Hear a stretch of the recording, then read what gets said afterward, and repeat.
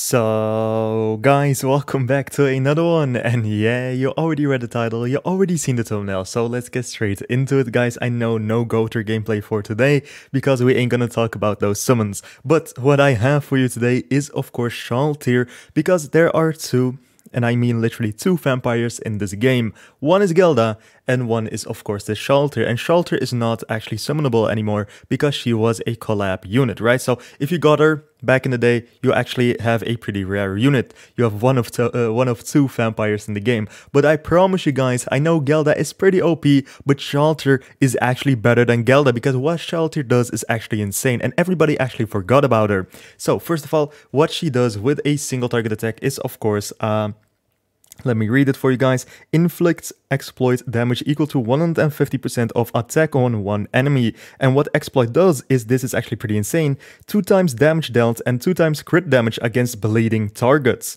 Now, her AoE, right? Inflicts damage equal to 110% of attack on all enemies infects for 1 turn. In fact, you all know what infect does, right? Restricts recovery related stats, so no red Tarmia link for you guys. Then of course you have her passive. So for passive, what her passive does is increases the hero's basic stats by 7% for every unknown ally in the battle. When the hero deals damage, or if an ally takes damage from a skill during the enemy's turn, the hero's HP related stats are increased by 7% up to 3 times. If there are 3 or more of these effects at the start of the ally's turn, they are removed, and the hero gains the Berserk ability, effective for 1 turn. In addition, targets bleed for 2 turns when the hero inflicts damage using an all-target attack skill. That's actually pretty insane. And what Berserk does is, of course, let me read it for you guys. Attack-related stats plus 50%, defense-related stats minus 30%, restores 40% of her max HP. That is insane. Also for her Holy Relic, right? What the Holy Relic does is actually pretty good for her. Restores allies' HP by 30% of the hero's damage dealt of a bleeding effect. So she does do a lot with bleeding. Of course, she is a vampire. Honestly, I think she is pretty damn good if she crits, right? That's the only downside about the SHALLTEAR. If she crits, she can do a lot of damage. She can literally do like 1,000,000 damage with a level 2. That's actually insane in Geared. Unfortunately, we are in Ungeared, but still, in Ungeared, she does do a lot of damage.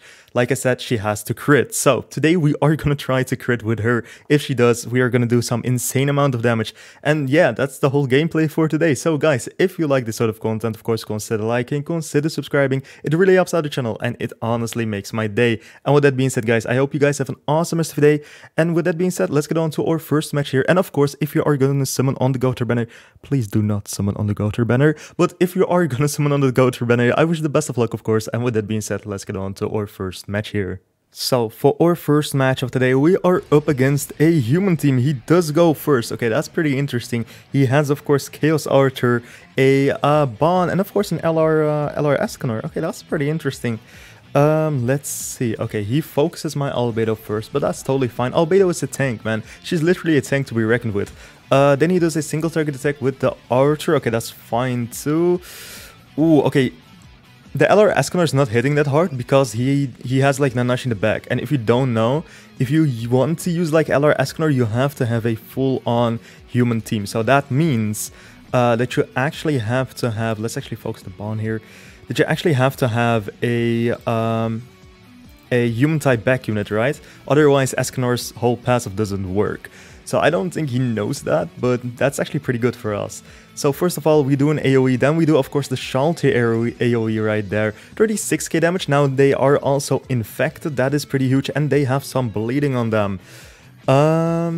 What can we do after that? We do have the counter up. That is pretty huge. Can we like one shot? Ooh, let's see. Okay, 6k damage, not too good, but that's just because he like buffer moved us, right? So we should be fine. We should be fine. I'm not too worried about this. Well, maybe I should be. Maybe I should be too worried. Okay, so the comeback is gonna be real. I promise. The comeback is gonna be insane. So what we are gonna do is, of course, we are gonna AoE again, and right after that, we are gonna do a single target attack on that Archer with, of course, or SHALLTEAR. And let's see. Okay, the Escanor is gonna go in the next turn. Right? Okay, Shelter, come on, take down the Escanor. Huge, that is actually massive. 100k damage. Okay, that is massive. We are not gonna do that much damage on Arthur. Yeah, we are not gonna crit because he, like I said, he has the Nanashi in the back, right? But what we do have is, of course, SHALLTEAR's ult here. The only downside is she is attack lower than everything. But honestly, I think we should be fine here. Nanashi's still alive. Okay, that is massive. Not alive any longer, but he was alive. And let's see. Yeah, I don't think Queen Hell's gonna go like that. Nah, she's still fine. She's fine. She is fine, guys. Don't even worry about it. But that is a lot of damage with the corrosion, though. That is huge. What I'm gonna do is this AoE should be enough for that Bond, and then we are just gonna ult with SHALLTEAR. I know she's like massively attack lowered, but honestly, I think this is the best play. So there goes the Bond. That is pretty huge. And now we do the attack from our SHALLTEAR. It is a 1 out of 6 though, but honestly, yeah, it should be fine. Yeah, look at that. Almost 200k damage. There goes the Arthur, and we already won. We already won. It is that easy. It literally is that easy. SHALLTEAR is like better than Gelda, guys. Confirmed. I promise you guys. It's not copium, I swear. look at the ending damage. 82k from bleeding and like 90k from the corrosion. That is actually insane. Okay, let's get on to our second match here. So for our second match of the day, we are up against kind of like a 7 deadly sins team. We do out CC him, and honestly, that is pretty huge. So I think first of all we put up a taunt. Wait, is that? That's like the... Okay, that's not the stun one. Okay, that's fine, that's fine. Then we do an AoE, I reckon, and after that, let's just combine the Queen Hell cards. Why not? Let's take it easy for once. So that is actually pretty dope, because... Okay, so what I wanted to say also in the beginning, right, is, to be fair, like, Gelda is a vampire, right? SHALLTEAR is also a vampire. So, what's the... This is so stupid. But was the Overlord collab actually pay to win then? Because like she's a limited time character, right? I know this is really stupid. Don't take this too seriously, but it's just for fun and laughs, right? But that just came up to me. Like SHALLTEAR is one of the two. Let's actually do this. One of the two vampires in the game, right? So she's one of the two vampires in the game. Gelda is the other one. So actually, that's a lot of damage. Damn. That is a lot of damage. That is also a lot of damage for a level 1. That's huge. I don't know where my thoughts went. Honestly, I don't even know where my thoughts went. We won our second match though, pretty easily. But yeah, like... It is pretty funny though. Like, the only vampire in the game was if you don't count SHALLTEAR, right? It was Gelda.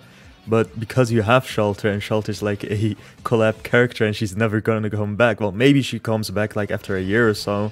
But like, you still have a vampire then, right? I know, it's just stupid, but it's funny. So let's do a Queen Hell's ult, let's do an AoE and a single target attack, and then we win our second match.